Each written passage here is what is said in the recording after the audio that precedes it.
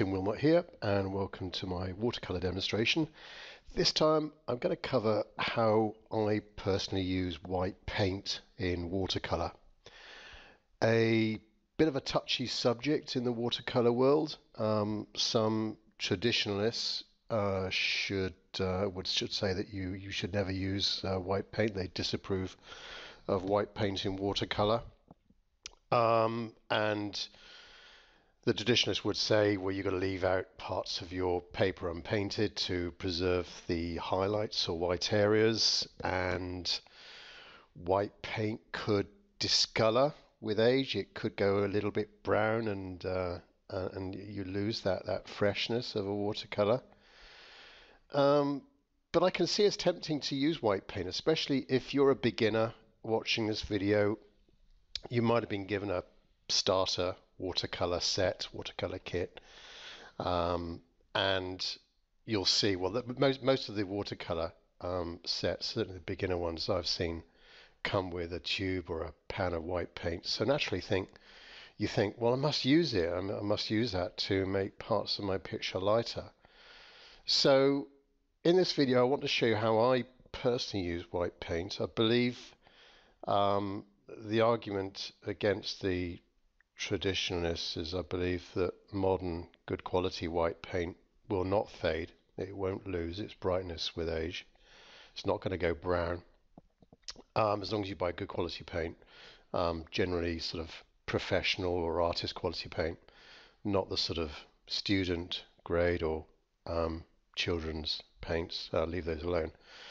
I would still leave major areas of my picture that are going to be very light or white, unpainted, and I'll just use white paint in moderation, just for small little areas.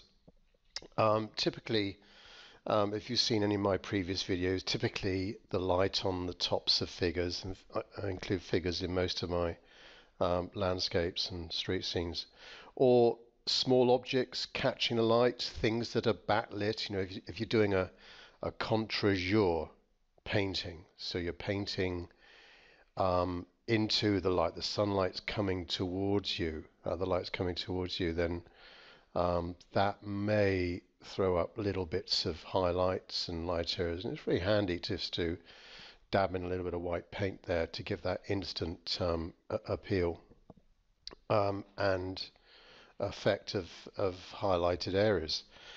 And I do also sometimes mix white paint, typically with a neutral tint or a Payne's grey, to get a sort of chalky greyish colour. Normally the consistency would be quite thick, so not too much water.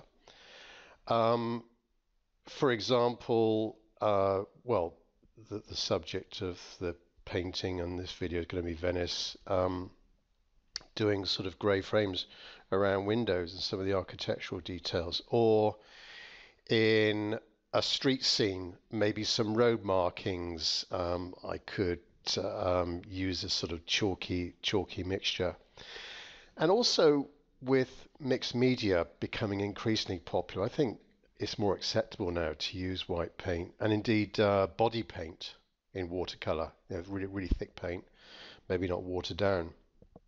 And in fact, in my possession, I do have a watercolor from a very famous contemporary watercolor artist. I won't mention their name, but when you look closely at it, it's got loads of white paint all over it. Highlights on boats, rigging, figures, reflections. They haven't been afraid to use that white paint. It's very effective.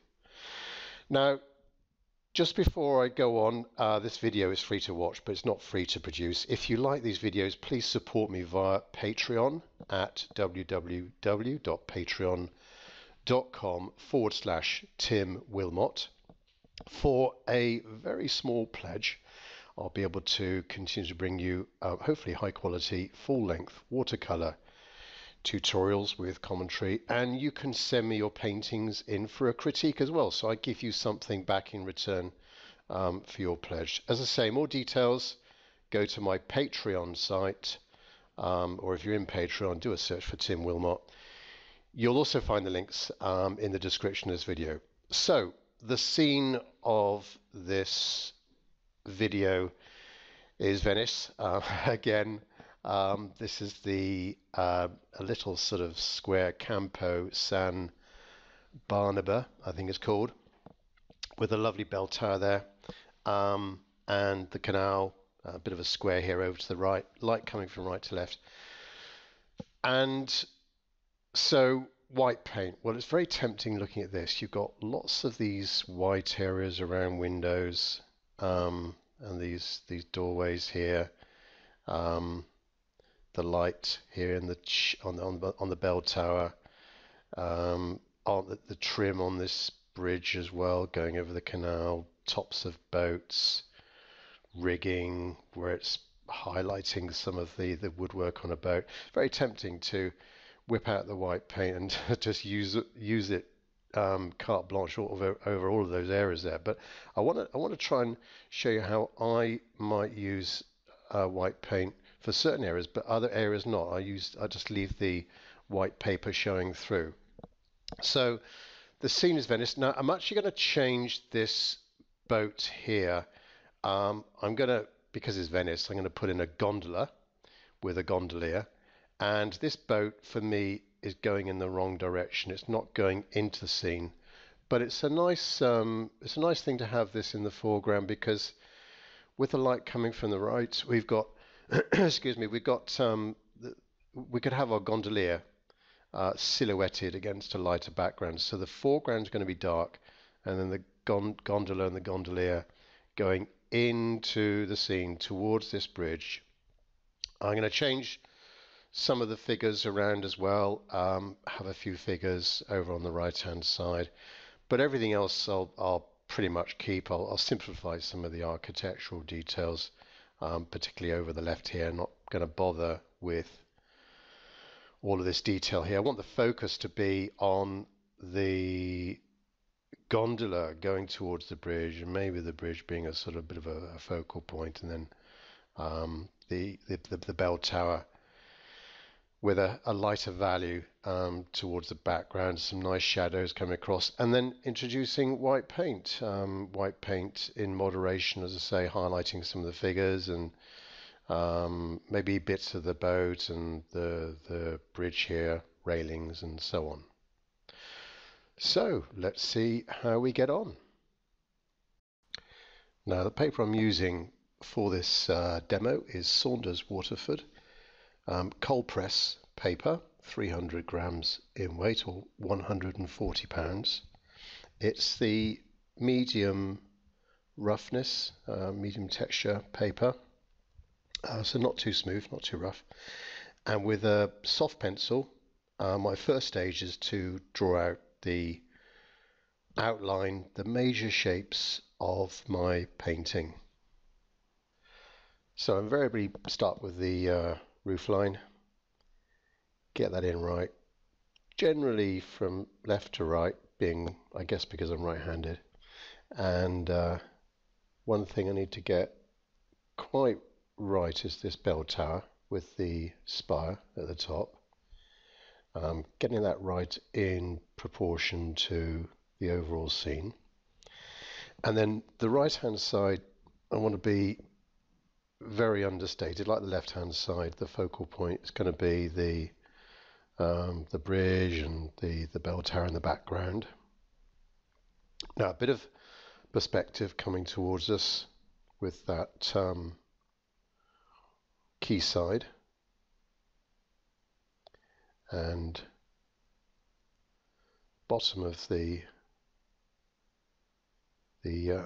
not sure what the building is on the right hand side. It's a very large building in the square. Excuse me. Now this figure, the gondolier, trying to get that from a composition point of view right, so it's not going to be in the middle, just off center in the left hand third. And it's just really, I'm just drawing this by intuition, just trying to get the figure right, get some kind of impression of movement, leaning in, pushing the oar, which they use to propel the gondola, and they use it as a rudder as well. Now, the gondola itself, they can be a bit tricky to draw paint, because they've got because the oar's on one side, the boat's constructed, it's a flat bottom boat, it's constructed so that they're propelling it on one side, and we've got the bow and the stern pointing up at an angle. If you look at it from the front or the back, it's sort of pointing up at a funny angle, so quite distinctive. So getting that right takes a little bit of practice. The left hand side is going to be, as I say, very simple, no detail at all. Just want to get in the water's edge there, the left hand side of the canal, joining the figure.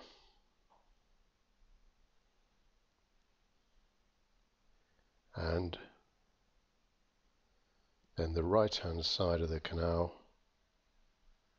as I say, with a little bit of perspective, with the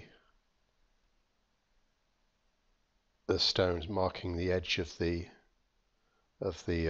quayside. Back to the boat, getting these curves right, which will, I'll not paint it in any great detail, the bottom of the boat, but I want to get certainly the bow and the stern right, pointing in the correct direction. They sort of generally point in the same direction. Now, another thing I've got to get right is the bridge. These very distinctive footbridges that you see all over Venice, and the sort of three straight edges over the top, and then a gentle curve for the underneath the bridge, the archway, and then during the water's edge. And then I've got to think about the reflections, mimicking what's above.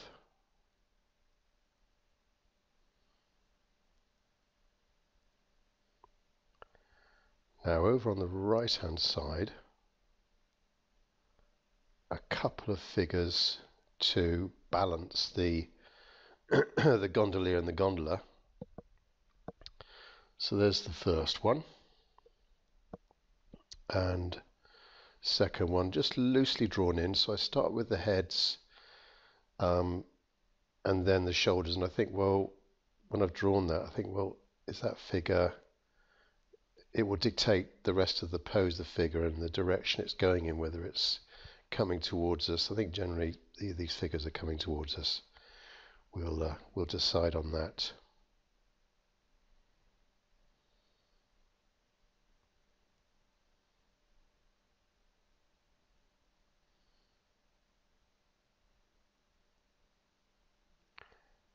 And then the indication of just a few windows. Again, try to think about the perspective with the top of the window and the bottom of the window, but I'm not going to be painting in every window there, just a suggestion of a few windows. So mark in a few in pencil, and that will be my guide for the rest. So that's the initial drawing done. Step 2 is the wash. So I'll just replenish my palette there with a bit of alizarin crimson. The palette that I'm using from the top is just, if I can just point out the colours to you. So I've got neutral tint at the top, then burnt umber, burnt sienna, yellow ochre, a cobalt green, cerulean blue, cobalt blue, which I'm mixing there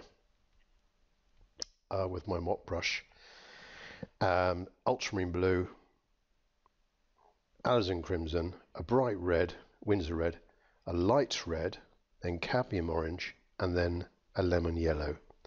So my sky is a bit of a mixture of cerulean blue and cobalt blue.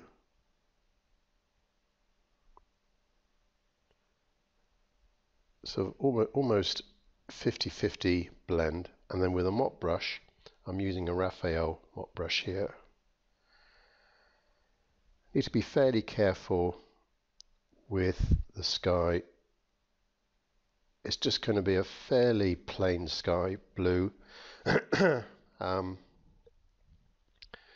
Going up to the edge of the buildings on the left hand side, which I want to keep fairly bright. So they're going to be quite light in value. And I've gone over the outline of the bell tower, which when I go in with that color will be, it'll give me a bit of a soft edge, and that's something else that we try to do in watercolor, have lots of different edges, soft edges and hard edges in the painting. So thicker paint here, and my lighter red, get in the tower. I'm only going to be doing this once, so thicker paint, so it's not going to bleed too much into the sky, but it's going to give me that soft edge because the sky is still, of course, quite moist. And then the distant rooftops.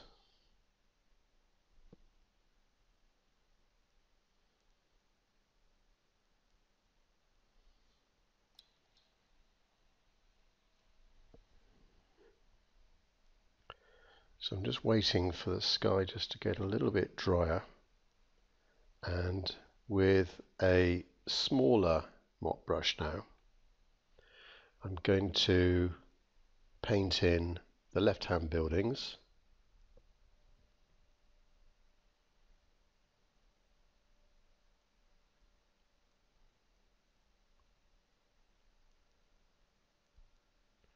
So I've got a bit of alizarin crimson to get a nice sort of warm pinkish colour. And as I'm going over these buildings, I'm alternating my colour mix, so you can see there a little bit of blue.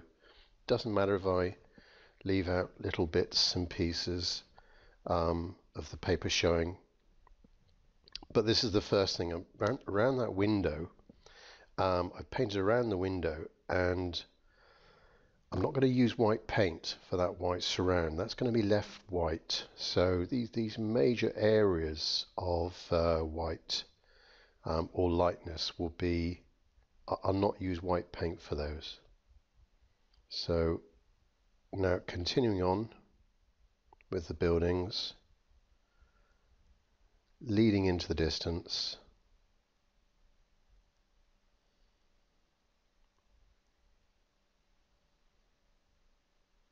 This is a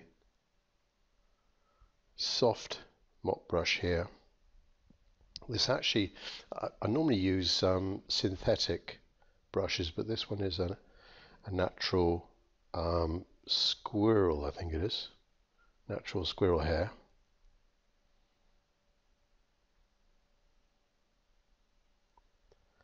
Now this building on the right hand side, there will be some deep shadows going in there, so this is just the sort of base color, but I'm trying to, over this large area, I'm trying to alternate the values and not have them all the same tone.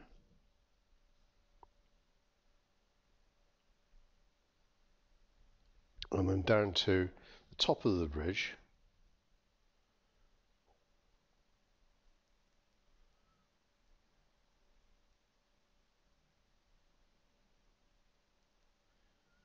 keep mixing, alternating the colors, perhaps a little bit darker down towards the bottom, and over on the left hand side my plan is there's going to be a shadow going across the canal, we're going to have the gondolier and the gondola silhouetted against the brighter foreground.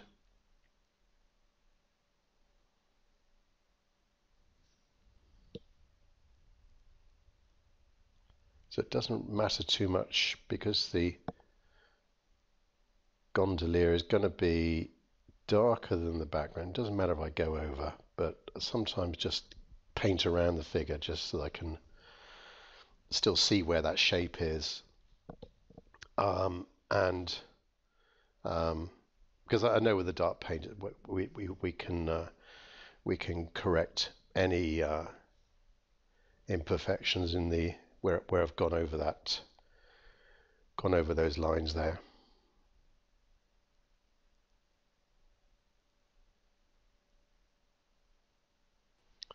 So next will be just continuing on down through the painting and get the bridge done, and then the right hand side and the foreground and the water.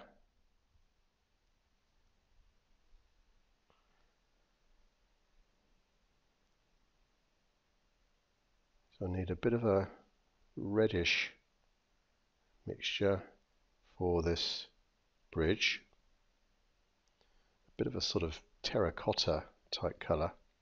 Now holding the brush towards the tip, so I've got more of a control here, because I need to be quite careful leaving this sort of white band at the top of the bridge, and then around the arch there's this sort of nice curve around the arch, so I need to be very careful with the brush, following my pencil lines.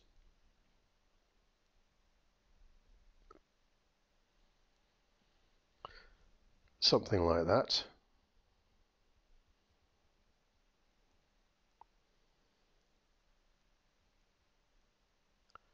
Now there's a little shop or something just beyond the bridge on the right hand side with a canopy creating some shadows over the front of the shop. So I'm just going to get in the base color of that. Again, I'm holding the brush towards the tip just to give me a bit more control.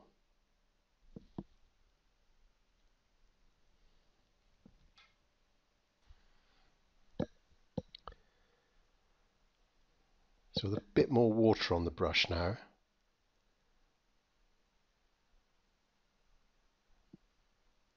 Just going to get in the right hand building.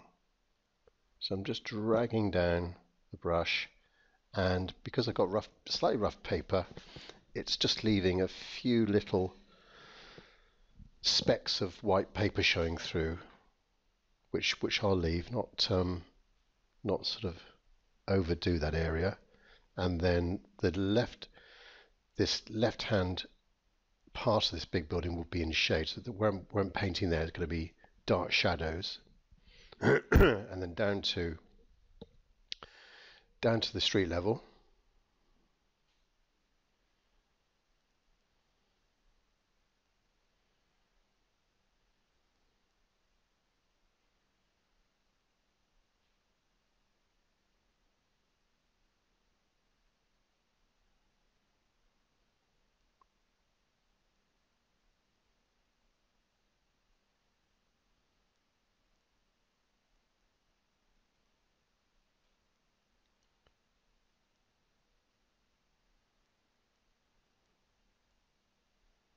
So next is going to be the street level, the quayside, the square.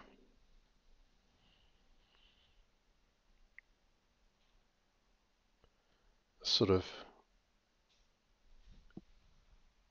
greyish mixture.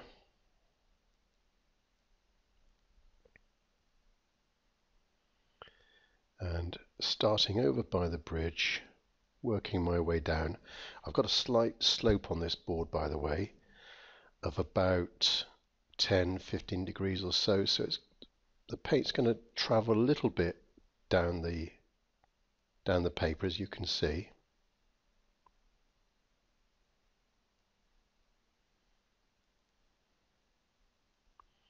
So I'm always trying to use the largest brush I can. I see lots of people, when they start out with watercolor, they use too small a brush for what they're doing, and I think if you try and get away with as large a brush as you can and not try and overwork areas of the watercolor as well, so getting used to the right combination of pigment to water and making sure your brush is as fully loaded as you can, and not, as I say, not overworking details. So just now underneath the bridge, as we're looking into the distance,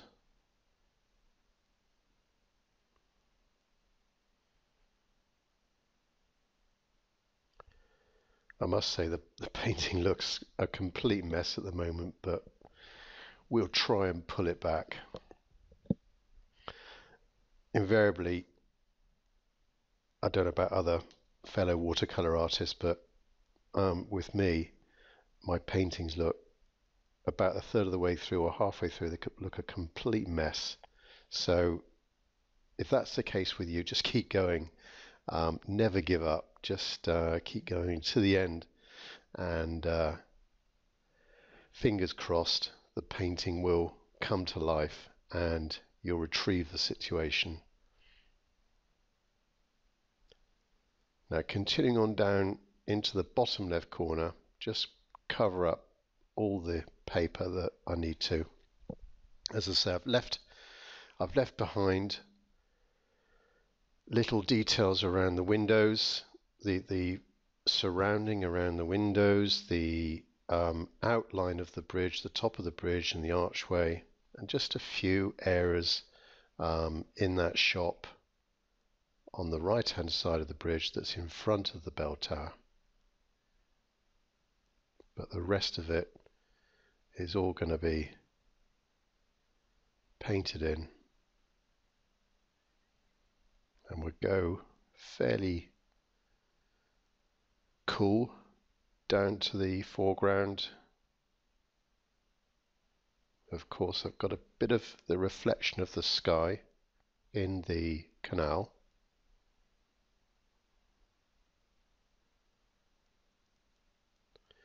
And sometimes watercolors can be too neat and tidy, so you've got to, within reason, do a bit of splattering and mess things up in a controlled way, just to it helps that loose feel as well. A bit of splattering done at the right time, and then just leave it. Don't be tempted to go back in and correct things or adjust things. Just let it do what it's going to do. And again, it does help having a little bit of a slope, so the paint is still traveling ever so slowly down the page and hopefully producing some nice effects for us that you can only achieve with watercolor. You can't do that, to my knowledge. You can't do that with oil painting or acrylics or other mediums. So just trying to get a bit of a soft edge here, lifting out. Applied some water, and then with a dryish brush just gently lift out the paint without damaging the water surface. Now everything's been allowed to dry, so just check it. Everything must be completely dry, that first wash, before we go in with our darks.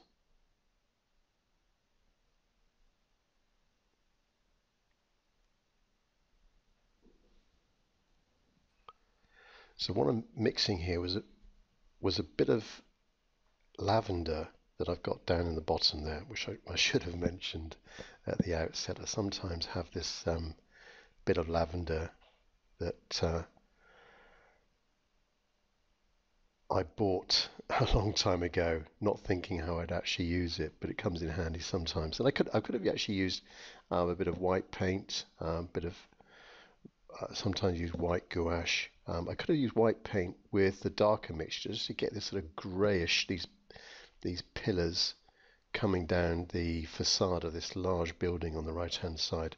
But again, not too wet, and I've just dragged the brush down generally in one stroke, and try not to go back into that line again.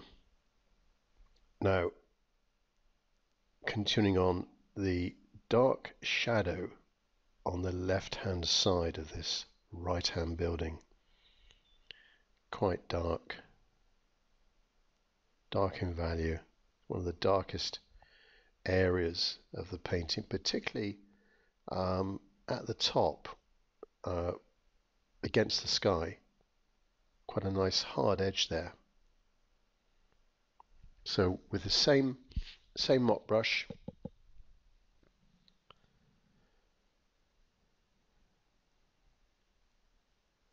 just mixing until it's right, get a good edge on my brush as well, nice sharp edge, and then holding the brush at the tip again, trying to get a bit more control, just get in that roof line and the right hand edge of the shade.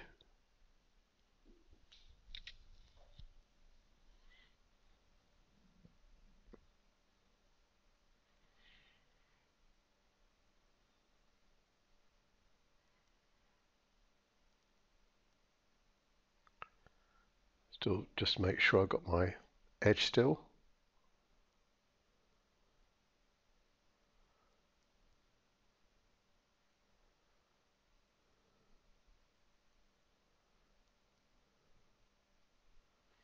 And then a shadow is being cast across the rooftop of the shop. There's a building in front of the bell tower, so this building is casting a shadow across that, over the roof and down the front of this building as well. So we'll just continue on down there.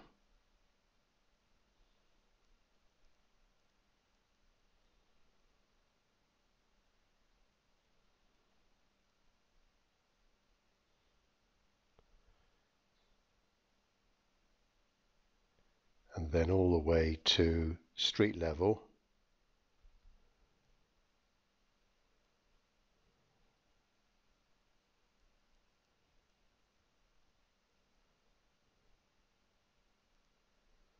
Down.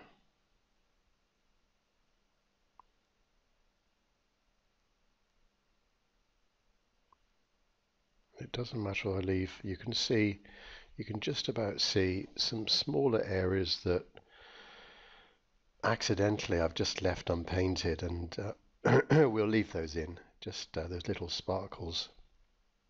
Now I can go over this figure because I can use my white paint at the end just to provide a few little highlights on their heads, just to indicate it's a figure, and there's just a little bit of light catching them, so it doesn't matter if I've gone over the outline of those figures.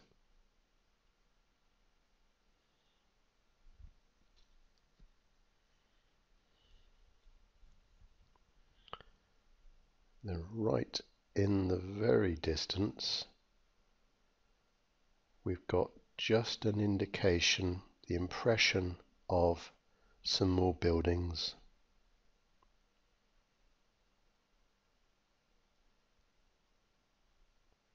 Need to think about values here, so quite light in value. Now there's shadow on the left hand side of this shop that comes down to the bridge, and that's hopefully quite a nice effect where you've got the darkness against the lightness of the bridge. So we've got a bit of contrast going there, a bit of dark against the light. So top of the shop, just a few details.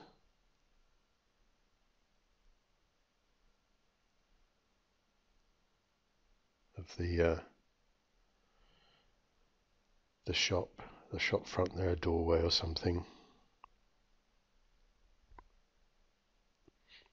Now over to the left hand side, I need to add in some rooftops to these buildings.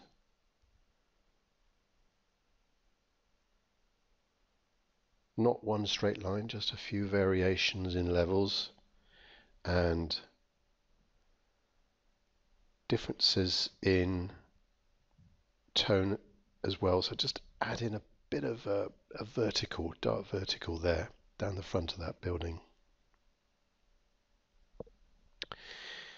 Now again with this brush and fairly dry brush strokes here, I'm just giving the indication of the railings.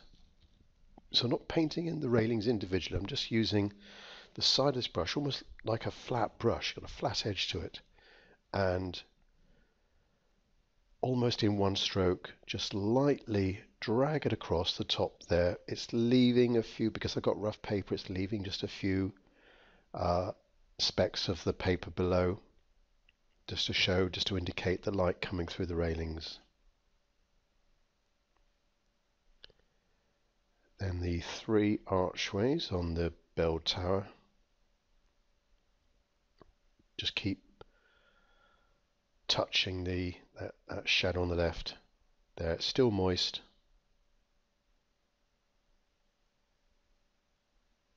So I can go back into it.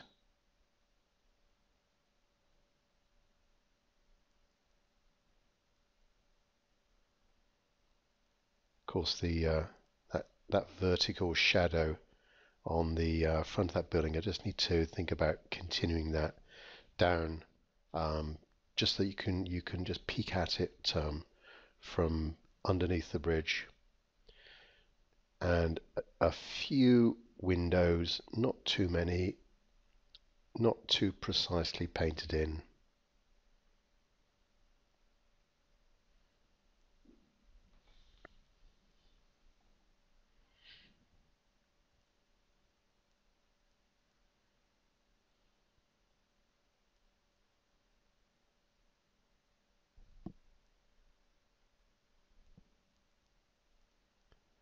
And a few more windows over on the right hand side.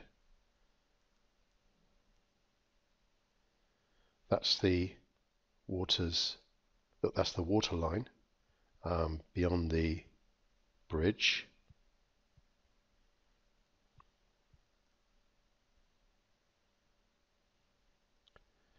Now the windows. So I left that bit of white paper showing through after the first wash, and I'm now just painting in the dark window itself. Try not to go over too much over that bit of white that I left. So those 3, so a couple of windows and an archway at the bottom, and then just a few towards the middle. Perhaps another one in the top left corner there. But the more I go over to the left, the less detail I want. The danger is if I start concentrating too much on the left, it's going to take the focus away from the middle of the picture.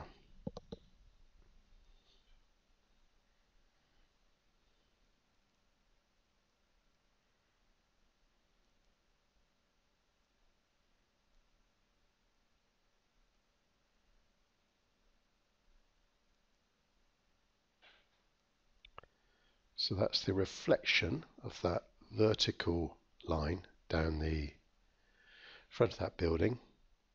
just a few little darks now on the left hand side.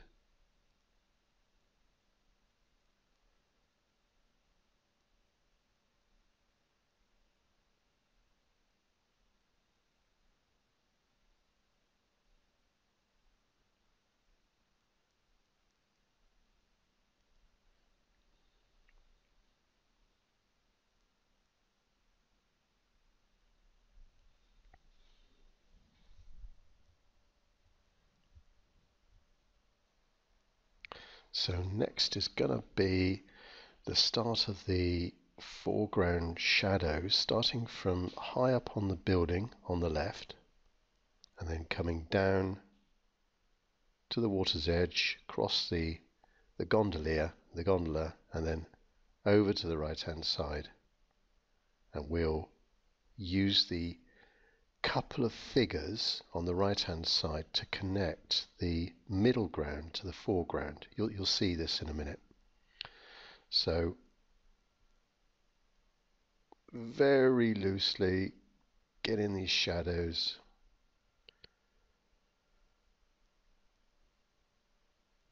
On the left hand side, nothing too precise.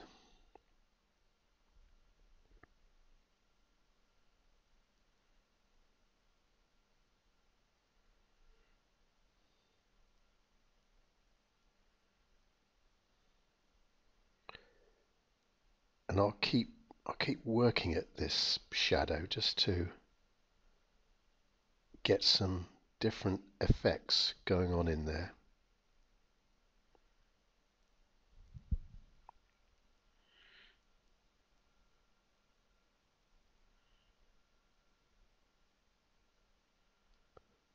So quite dark there at the water's edge.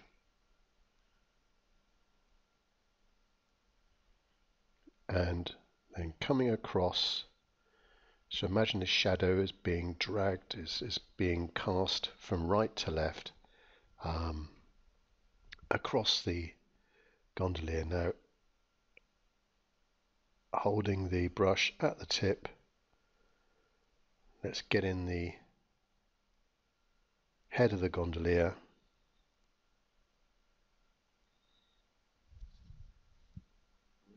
and then the body. So use a bit of cerulean blue there just to get in a greyish mix.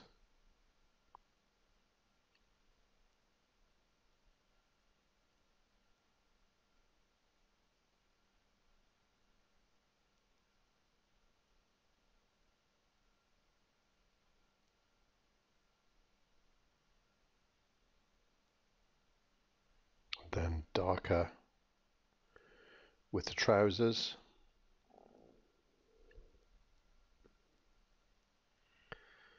Down to the connecting with the boat, the gondola, and now with this sharp edge of the brush, this is quite an important part here, getting this absolutely right. We've got this,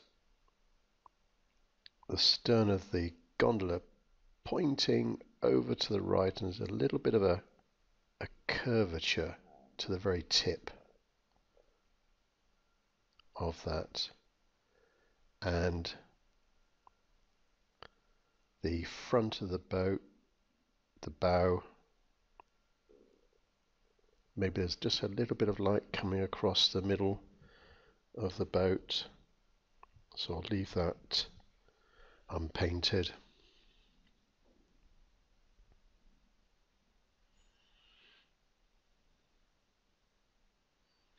And then the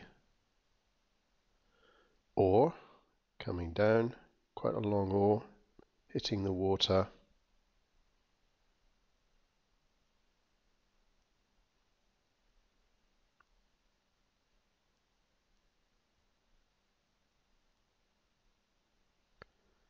Now below the boat and down into that bottom left corner, it's just I just need to cover this up with something, and just being very brief here with my brush marks.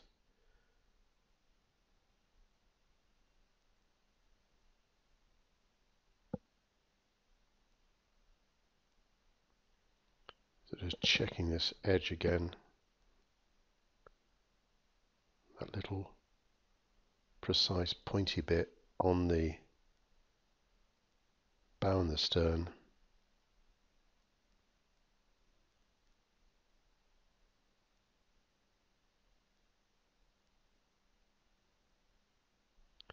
And then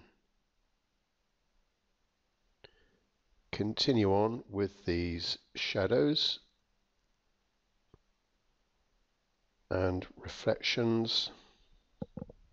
We've got the reflection of the bridge there.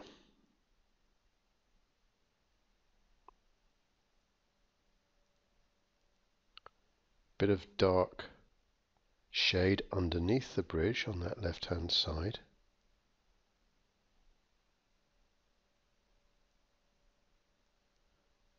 So now we've joined up with the right hand side of the canal.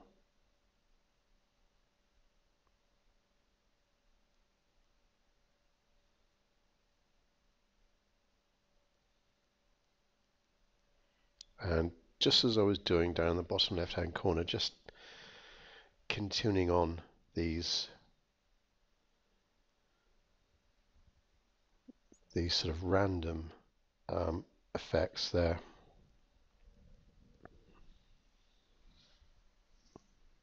And across the bottoms there's a slight little gap in the quayside where there's some, I think there were some steps on the right hand side there, maybe for it might be a gondolier's station.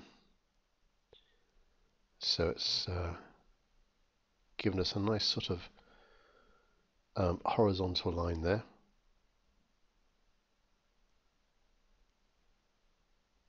Again, just checking my edge before continuing on this shadow, going over to the right hand side.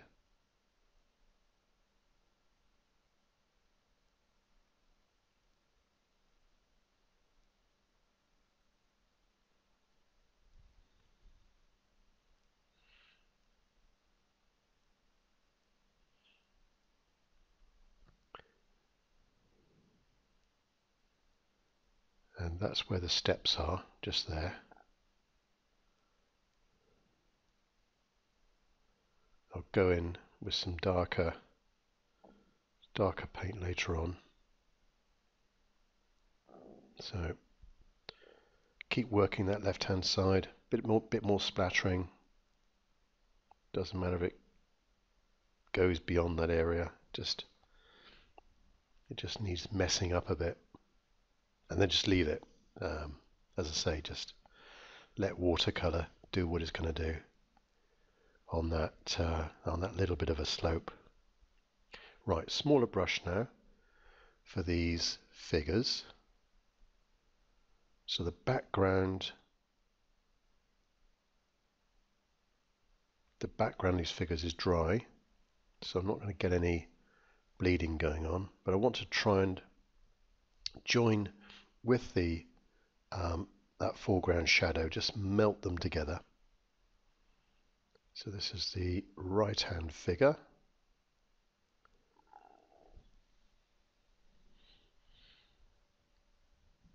Maybe it's holding some kind of a bag there. And then this other figure, slightly different pose.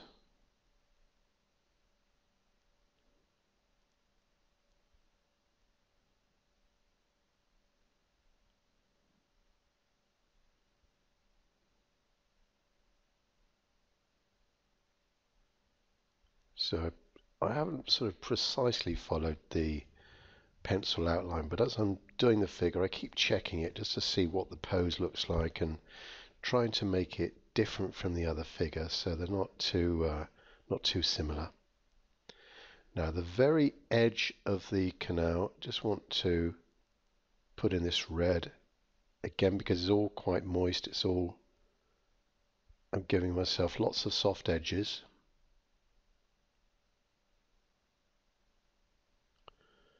Adding a bit of blue into the reflection there.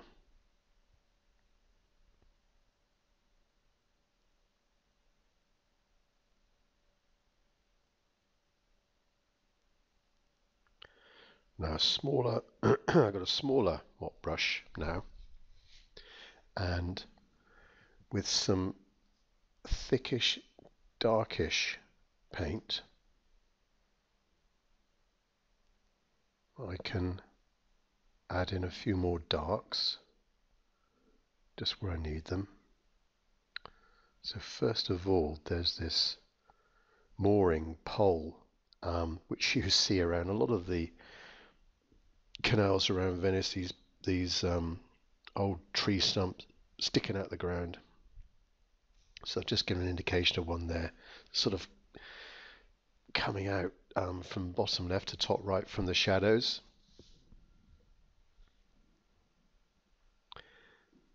And we'll give this figure a bit more texture.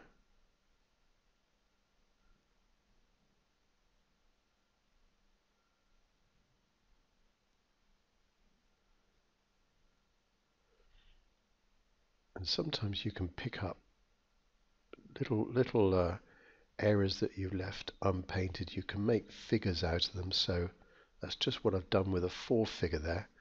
There was this little bit of this patch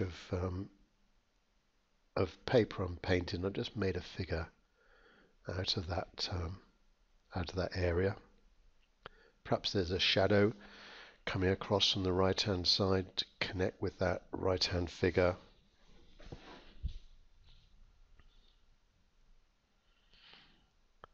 Don't be afraid to use your finger just to help things along.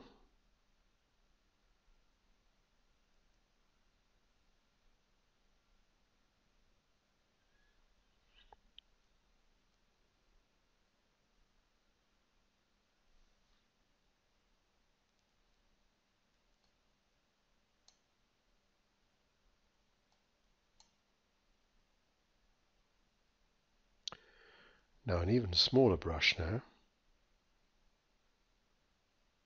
This is a small synthetic round brush with a fairly good point. I want to get in some architectural details. We're using here more dry brush strokes, so there's very little water on the brush, and it's almost I'm just picking up paint out of the palette, generally based on that neutral tint there, to get some nice darks.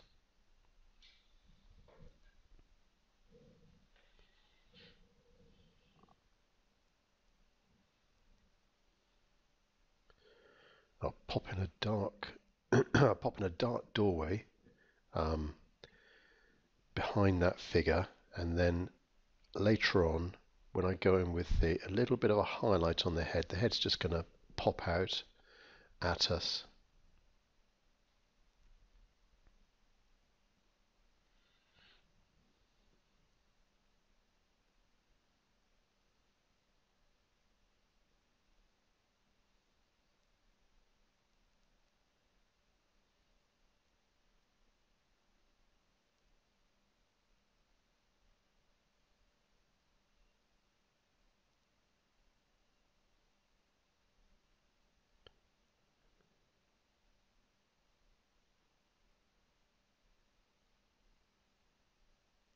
And likewise a bit of a dark doorway against that figure I just made up.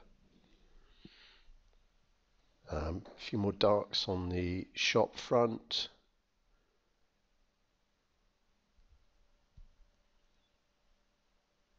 Perhaps just put in a few little verticals for the railings, and I use that dry brush stroke, but just to give it a bit more form and a bit of a shadow underneath the trim around the top of that bridge.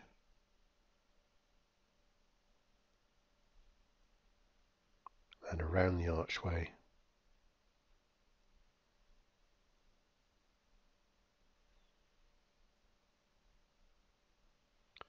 And with this dark now, that wash is still quite moist.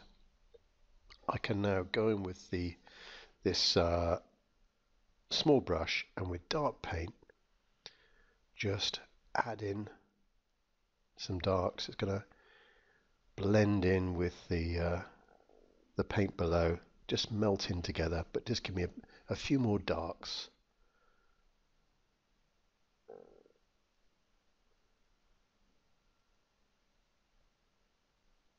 As we're coming towards the foreground here, I'll just lift out little tiny bits with the with a paper towel here or tissue.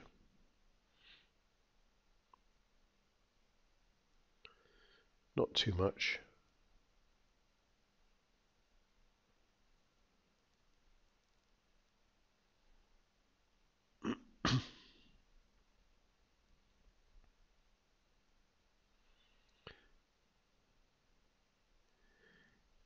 Keep adding in some of these details.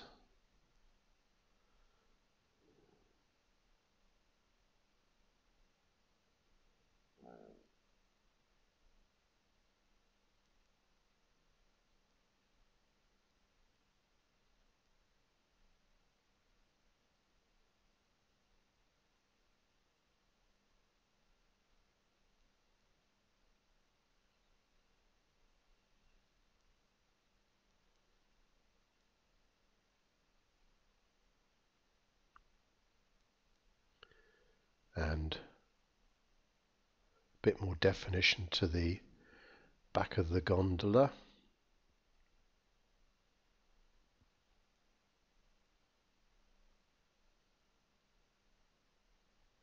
Just miss out the oar, above and below the oar.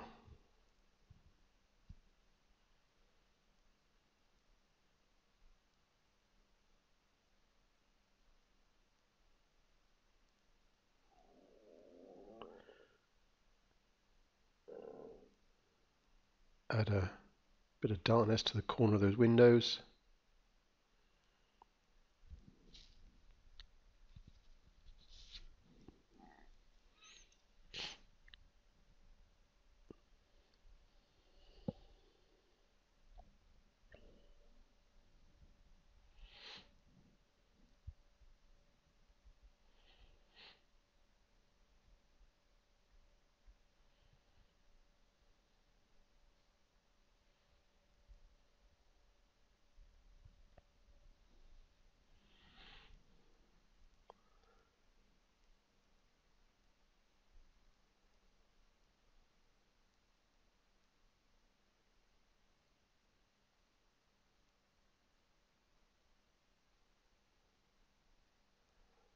And then just a few details to the bell tower.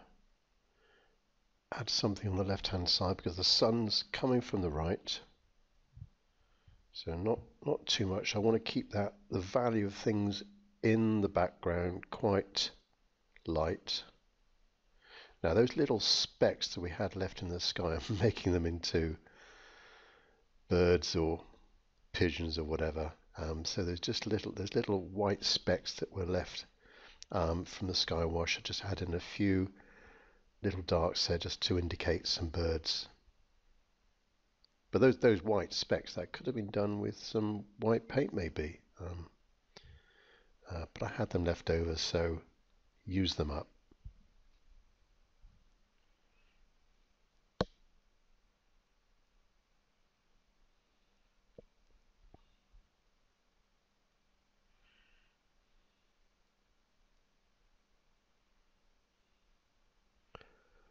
Now this gondolier does need a striped top to him. I think they generally have red stripes or black stripes. This one's a sort of dark red coming all the way down. Again, they're sort of dry brush strokes that I've done, and just following the curvature of the top of the body.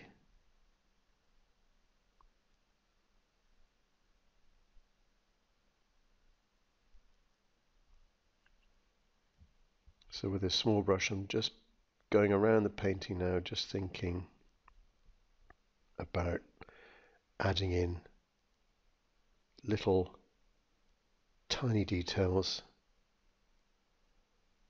The top of a balcony here, and then just a few railings, not all of them, just giving the indication of a few vertical railings there.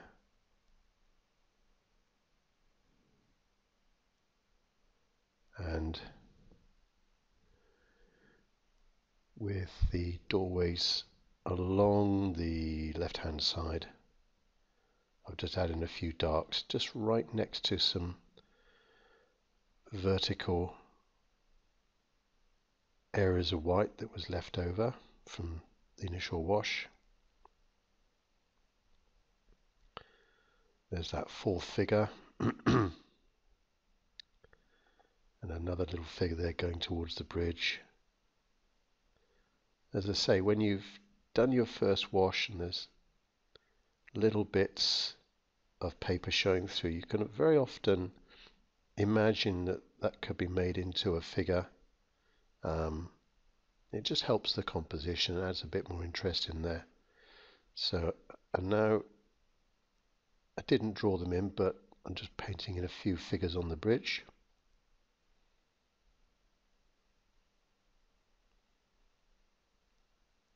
This is a lot less figures than you'd normally find in this.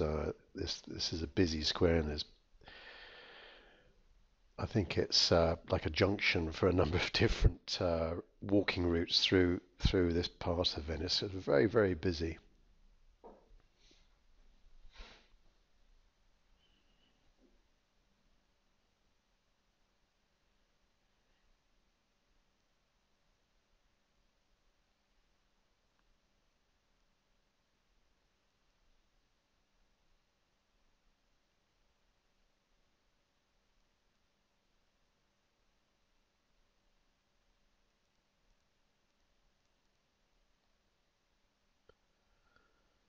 I think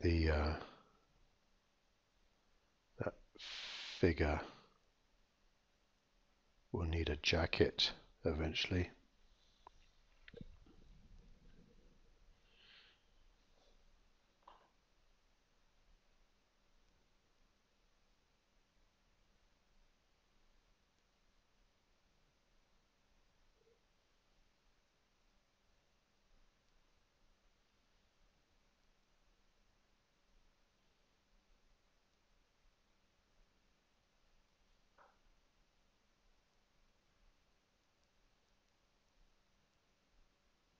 I'm just really playing around with the paint in this foreground, just picking up on blemishes and textures.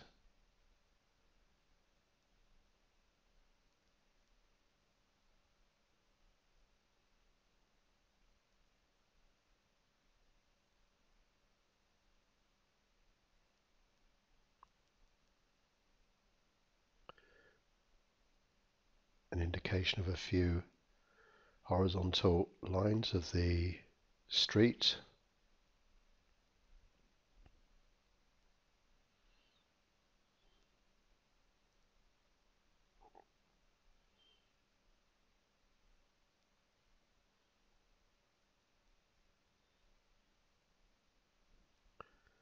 Bit of a darker side to that gondolier. Maybe he's got a bit of rag stuck in his trousers coming up over his right hand leg.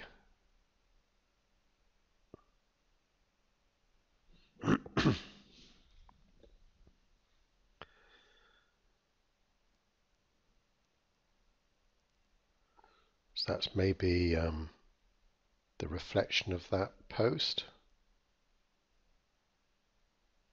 Just to balance that up, and then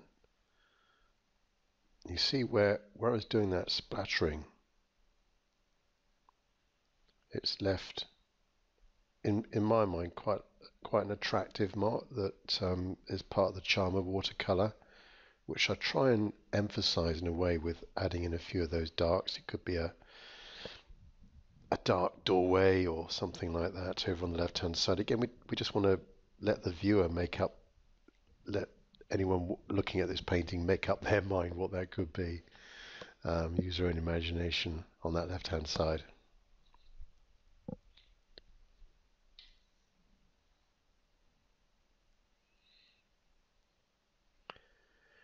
Yes, this figure needs a dark jacket to bring it further forwards. It was, to me, it looked like it was receding too far away, so I've gone darker with the values, and that should appear closer to us now.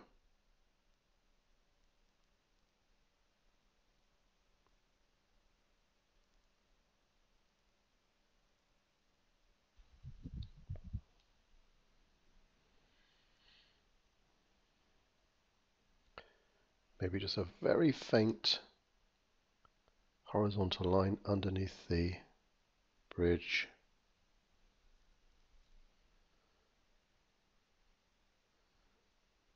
I don't know what that little white speck is, but I've just added a bit of shadow underneath it. Maybe it's just a little post sticking up or some kind of mooring line. Now, I am rubbing out some of the pencil marks just to get that definition back. So quite often I'll do this to rub out areas of where the white paper is still showing through, rub out those pencil lines, particularly on tops of cars or boats or something like that. Make a few stronger verticals on the left hand side of those pillars.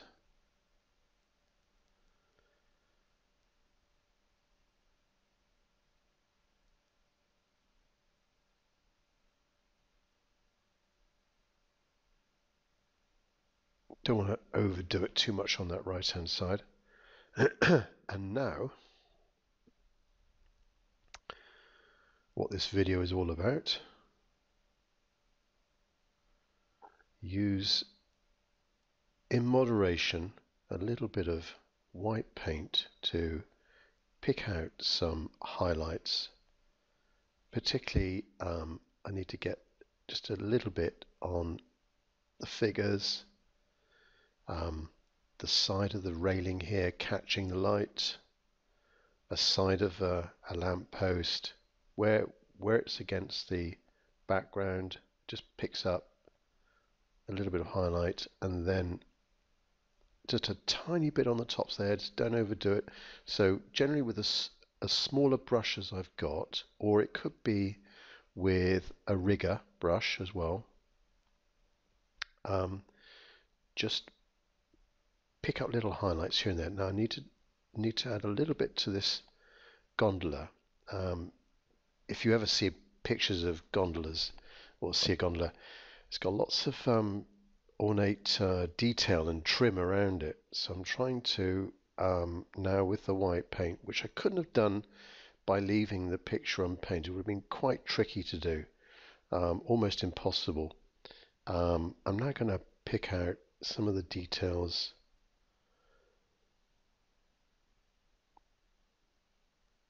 of the gondola, the bow and the stern.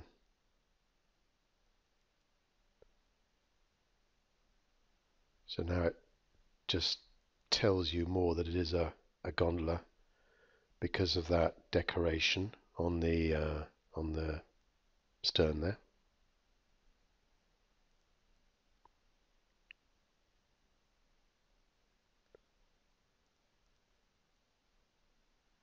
and then maybe just a little bit on the top of the head, not overdo it too much, because this figure is in the shade. And that's it, we're done. So here's the end painting, an exercise in just for me to explain just how I use, in a limited way, white paint to pick up on certain highlights and lighter areas of the picture without having to do any finicky or detailed painting around areas, which can be quite tricky, particularly on a smaller painting. So it was a scene in Venice, using a number of different watercolor techniques. We started with the wash in the sky. We went over with the bell tower. We got that soft edge down there. So covering everything apart from areas that I wanted to leave out, such as the frame around these windows here, and some architectural details in the background, the top of the bridge, the archway of the bridge as well. They were left unpainted by that wash. So wash was done, everything was dry, 100% dry. Then I went in with the darker shadows. The shadow on the right hand side here, the foreground shadow. As I said, I wanted this gondolier to be silhouetted against the lighter background. So sweeping shadow left to right, starting from the top of the building over there, and then we used a few little watercolor techniques, a bit of splattering, and we've got these lovely blooms appearing here and blossoming appearing here, which again is a sort of one of those watercolor things that some people may not understand, but people that do watercolor a lot, they do include them, particularly if you're painting a loose style. They do include that in their painting. They encourage that for the watercolor to do that. But I do want some hard edges, with a bit of a curve here of the reflection of the bridge. I mean, this whole foreground is quite abstract, and it's just shapes basically, with this gondolier and the gondola just jutting out of it. But these abstract shapes of the oar, the reflections, just all mingling in with each other. And then the two figures on the right hand side, the other thing that we try to do is in the painting, is trying to join up all these different shapes. So I've used these couple of figures here to join the middle ground with the foreground, and because the shadow came across their legs, we don't need to bother with any detail of the legs. It makes it a lot easier for us to just have an indication of, well, this right hand figure here, just a couple of legs, but they're sort of dropping down and connecting with that foreground shadow. And then towards the end, while the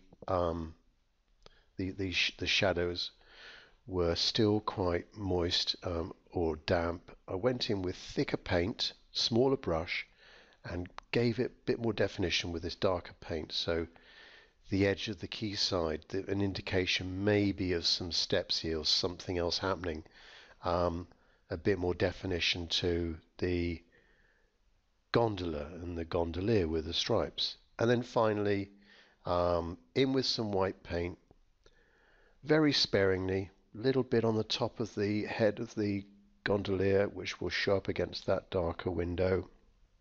The light hitting the right hand railings here, a little bit on that lamp post, tiny bit on these figures here, and they just improved it, hopefully, just improved it just a little bit, and they come a little bit further forwards to you. So hopefully you like that. Please see more of my work up on my website, timwilmot.com, timwilmot.com.